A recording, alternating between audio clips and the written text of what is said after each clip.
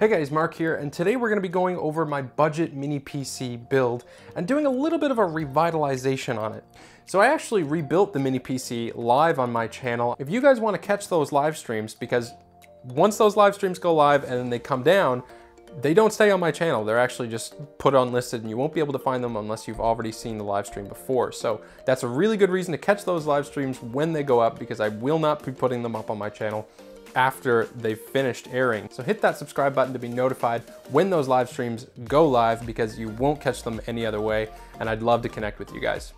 All right, so let me just do a little bit of an explanation of what I swapped out in this PC build and why I did it. So the original PC build, and if you haven't seen it already, you probably should go watch it. The link will be up here or something.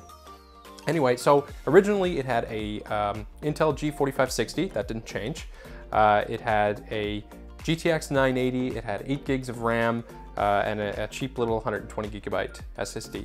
Oh, and it had a non-modular power supply, which is important because that's one of the biggest things that I really wanted to change about this new build. So when I rebuilt this mini PC live, I changed the power supply to a Corsair CX 550M. That's the first big change. And the reason I wanted that was because, of course, if you guys have ever built a mini ITX build, you know that you want a modular power supply, or at least a semi-modular power supply, because when you get these really small cases and you try and build with all those spaghetti of cables that you really don't need in most cases, it gets really messy. So updating that power supply was nice, gets lots of room back in there, and it just shows up as much less of a mess. So that was the first major upgrade. The second upgrade I made was the graphics card. Now, originally the GTX 980 Founders Edition was in there, and that's a great card. It's a very powerful card, but it also draws a lot of power, takes up a lot of space, and it's really unnecessary for the type of build I was going for here initially. To remedy that, what I did was I swapped it out for the GTX 1050 Ti. Now, I know the 1050 Ti is not nearly as powerful as the GTX 980. However, for this type of build, it was a budget gaming build that we're trying to go for here.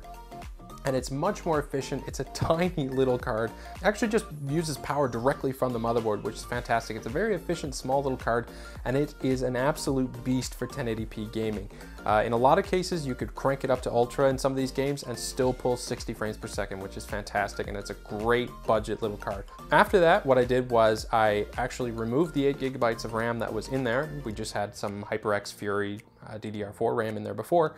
And I swapped it for 16 gigabytes. Now, I know that's not necessary, and you'd actually bottleneck out the CPU and the graphics card long before you'd ever need the RAM in games. However, I just had the RAM lying around, so why not, you know? Finally, the last upgrade, or I guess it's kind of a downgrade, but anyway, I removed the hard drive that was in the mini PC originally, and that was because it was a really slow 5400 RPM Toshiba hard drive out of a laptop that I got a long time ago. And I really didn't need the space, and it was slow and starting to crap out on me anyway. So I just removed that. We'll probably replace it with a 500 gigabyte SSD for game storage later, but for now, hard drive's gone. So just a little recap. The CPU is an Intel G4560. It's a dual core processor. The GPU is a 1050 Ti. We've got a 120 gigabyte SSD, PNY, I believe it is. We've got 16 gigabytes of DDR4, 2133, a Corsair CX 550M semi-modular power supply, and then enveloping the whole thing is our beautiful Silverstone SG13B. So with that, let's take a look at some benchmarks.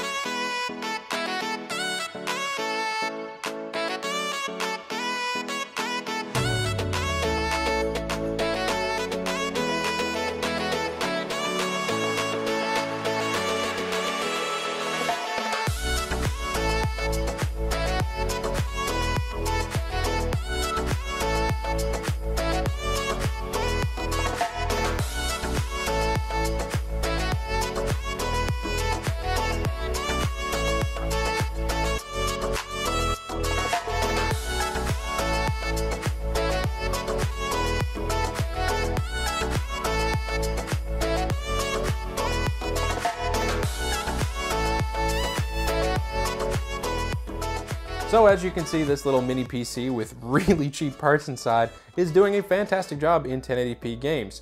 I was especially impressed at that Forza Horizon 4 demo that just came out. That little 1080 Ti crushed it on that game, getting anywhere between 45 and 60 FPS on the high preset, which was really impressive, and it usually was up around the 55 and 60 range on average. So anyway, as you can see, it is a very capable little machine, and it's cheap too. It's a great little build, so if you're interested in any of these parts, I'll leave the links down in the description down below. You can check them out. That's it for this video, guys. Thanks for watching. I really appreciate it. Hit that like button and subscribe to support my channel, and as always, have a great day.